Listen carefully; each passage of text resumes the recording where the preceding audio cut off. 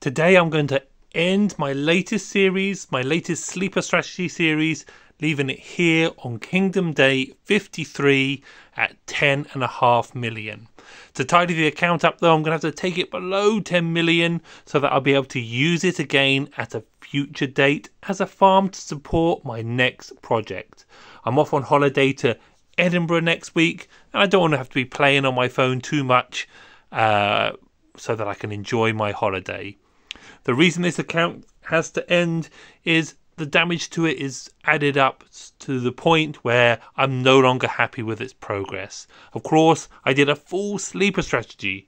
Whilst I was doing that, there was a civil war, which dented my progress. I then went to a new kingdom, where again there was another civil war. I had done a full sleeper though, so it was a full 10 days of progress.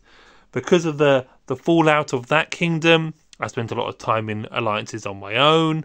I didn't have access to Zone 2, and I didn't have access to Zone 3. Also, the alliance I was in didn't use alliance pits, which made keeping up with resources very difficult. Of course, when I decided to migrate back to 37, I lost 3 days of my sleeper strategy progress, or 3 days of my advantage, which has left my Sunset team unable to compete, and my main account without any farm support. Yesterday I did start a new farm for this account and I got it to level 11. It took me over an hour. I just can't be bothered to dig myself out of this resource hole, especially with the damage that this account has already received. I was really looking forward to showing you Belisarius with full march speed in KVK1, but I think I'm going to have to snowball. I'm going to have to put that idea to one side for the moment. I did just retalent him for a bit of fun to put him as far into the march speed as I could. Of course, we haven't got the text at the moment, so let's just go here. Gather. Where is he? Belisarius. I mean, one thing that has come out of this last series is I've learned how to say his name, which is a huge jump forward for me. There he is. And put him with CC. So what's the march speed? The march speed is 72%, which is pretty significant. And let's now... hold on, let's just put him with Cav. Oh, where is he? Here we go. Does that change the march speed? March speed 72%. It should also say march speed with cavalry, but it doesn't. Oh yeah, march speed. So 21% to cavalry, 72% overall. So that's only 93%. But remember, I haven't got any tech on this account. I'm not in an alliance at the moment, but oh my goodness, it was really going to motor and reap lots of kills. I was also hoping to try and persuade the kingdom leadership, rather than have one murder ball, to separate the murder ball to a cavalry and then an archer and infantry murder ball, so that the cavalry could then either go and attack a ruin on its own, go and block a gate on its own, or go around the back of the murder ball that is coming for us. I just think it would be really interesting to separate those units out when we're fighting in King's Landing, but that will be for another time. I hope some commander or some kingdom builder takes that on, because it really annoys me when we put the infantry and cavalry all together in a big ball. The cavalry should definitely be separate, in my opinion. Now, you know, I love playing Rise of Kingdoms. I love looking deeply into the game and seeing if I can find things that we can exploit.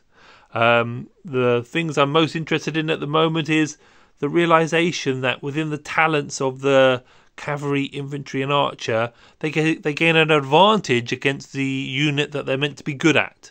But really, this talent should include siege, and it doesn't. And I think that's sometimes why the siege is so strong in the Sunset, because it makes a tank that doesn't really have a natural enemy.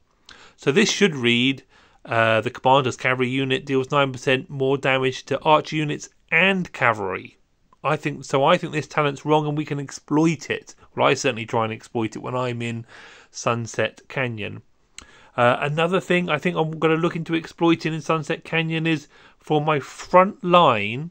Of course, they die first, and usually my front line is full of commanders that are doing skill damage. But skill damage reduces as their march reduces, where I've come to the realization that it's wrong how, for example, Joan's buff works. Because if she's just about to die with 2 troops left, the buff is still 30%, 30%, 30%, where really, if it was to follow suit with healing and skill damage, it should say 1% health. If they're about to die, it should prorata down to 1% health, 1% defense, 1% attack. So this is exploitable. Really, Imop, Joan, and of course the debuff that Ethelfled gives doesn't reduce as the march is about to die. So I've come to the realization I used to put Ethelfled in my back line, but Ethelfled needs to be in your front line in Sunset Canyon. So these are the sort of things where my brain works and sort of things that I work on. But anyhow, I've also got to get this account, so this is going to be painful. Avert your eyes if you can't bear to watch this. So this is not an archer account. So I'm going to... And a few people, I did realise that some people don't know how to delete troops. So you go into the little I button. And I need to get this account below 500,000. So there's 600, 60,000, 84,000, 142. Can't bring myself to do the tier 4. I will move on instead to that. How much more do I need? Another 120. I think I will do the 19,000 there. And how many have I got here? 40,000. How close am I now? 61,000 to go. This is painful to watch. 61,000. Oh, a little bit more. So, this account can now disappear. And unless they've changed how looping works again, it'll be a dead account. But my understanding, or how I play the game, I should be able to recover this account.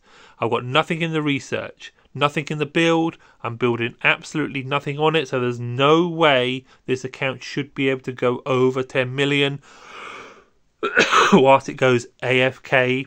And in the future, I will join it up with my next project. So I'm really sorry this one failed. Wars happen.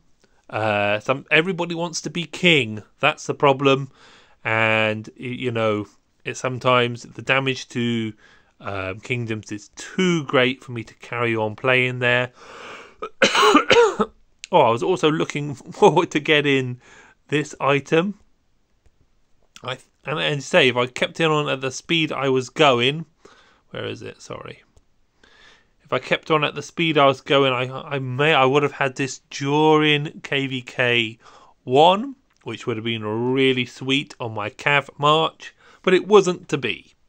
So, thanks for following my latest series. Thanks for all the comments. And a quick note, as a member of the content creating team or program, I am unable to trade counts. I am not allowed to trade counts, so I cannot give this to anybody or any else. I can't give this account away, but I intend to reuse it. And let's just have a look. The sort of damage that I've got no resources, so I would have needed what, 107, 267, 300.